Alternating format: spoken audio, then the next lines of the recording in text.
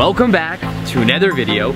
My name is Aaron and I help people expand their consciousness. Now in this video, I'll be sharing with you the truth on using expectation with the law of attraction process.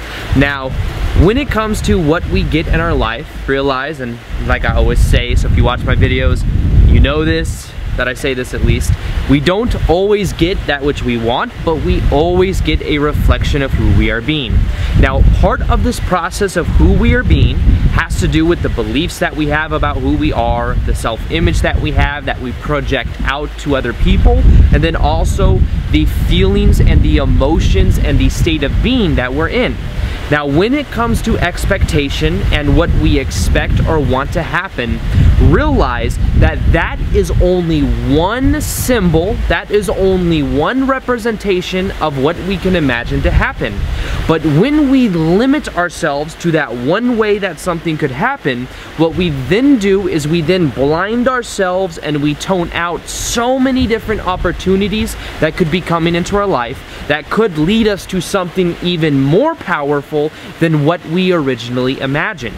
So realize that a lot of this and a lot of what I'm explaining today that I think is just so powerful is understanding that we can make what our expectation is and simplify it down to an emotion, and understanding that the more we choose to embody that emotion, regardless of what our external is reflecting back to us, that will be the true degree of change, but also that will then bring us much quicker to the kind of experiences that we want. So this is about knowing that more important than the expectation that we have for what we want to experience in our life is the state of being that we choose to be in, regardless of what is happening. So to do this, all we simply have to do is realize and simply choose. We can give ourselves permission more often of the time to feel the emotion of what we want. So for example, if we want to create more abundance and money in our life, what does that money bring us? Well, a lot of times that money will bring us a freedom, a feeling of freedom, a feeling of doing what you want when you want. It'll give you more resources for acting on your passion. It'll give you more opportunities in general to do things you want to do. When you break it down into that emotion, you can then start to tailor your activities to that kind of emotion, and therefore you'll continue to then simply choose to embody it more and more. If it's relationships, for example, you want to create a relationship, what will that relationship bring you?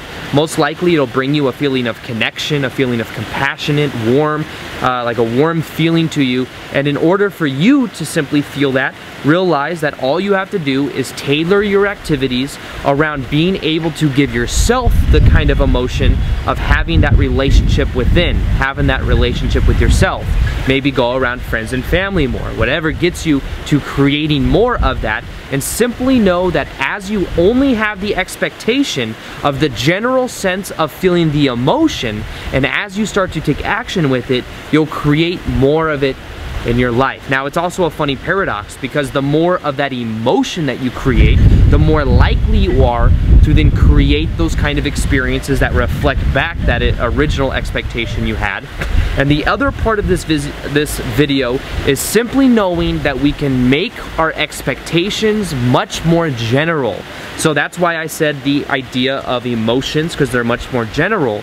But if you have a way that you want to maybe have a certain job and everything needs to happen in a certain way that you expect it, if anything deviates and it's not going along that way, you will then automatically start to score too soon, and you'll start to then see obstacles or it as a part of the problem.